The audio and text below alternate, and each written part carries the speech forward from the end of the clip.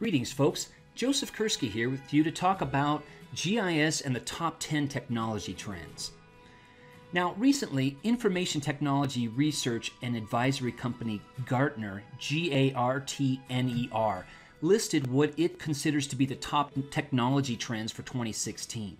This insightful article, when considered in light of recent GIS developments, shows that these tech trends are both influenced by and are reflected by geotechnologies. Whether or not you agree that the 10 trends listed in the article are the most influential, please consider their connections to GIS.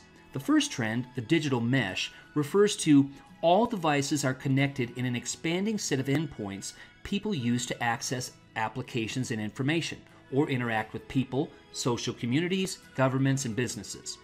GIS and GPS technologies, as you well know, are enabling the connections to occur and conversely influence the direction that GIS will go. One manifestation of how the digital mesh is driving GIS is the attention over the past few years on building GIS apps. If you would like to learn more about building your own GIS apps, consider enrolling at some point in the free 5-week ESRI MOOC entitled Do It Yourself GeoApps.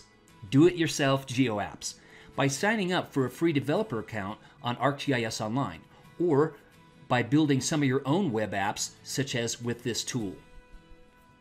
Other trends include the information of everything and big data, which my colleague Jill Clark and I have written about several times in the Spatial Reserves data blog. Adaptive security architecture is another trend developed in response to privacy breaches, and we've written about location privacy in several instances and also in our book on the same topic. We have also reflected about the Internet of Things, which, through the sensor network, is enabling GIS to become sort of a nervous system of the planet. Now, that's not my phrase, that's a phrase from Jack Dangerman, but I find it quite useful and I've used it several times in several presentations. In fact, it is difficult to think of any of the trends identified in this report without being able to identify numerous connections to GIS.